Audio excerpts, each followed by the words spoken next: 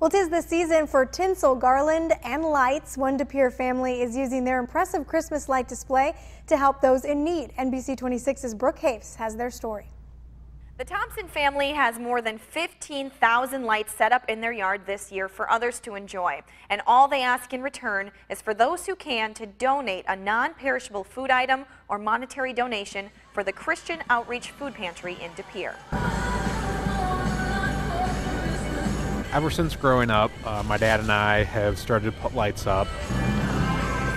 When I got to the age of high school, I discovered being able to animate your lights to music. Ryan Thompson's passion for lighting and sound only grew with age.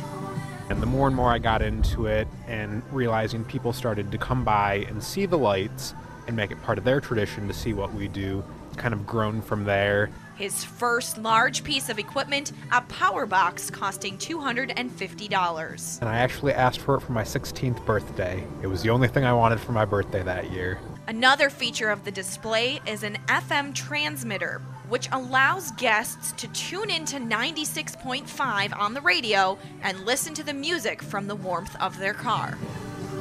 With enough equipment to fill an entire storage unit, the display is a beautiful spectacle that lights up the neighborhood. The neighbor kids come out and knock on the door and want to talk about it. And all they ask in return is for those who can to donate to local families in need. Being able to do something small, in my eyes, that helps make their holiday season brighter, I think it's really cool to see that even a small action on your part can affect someone else's life.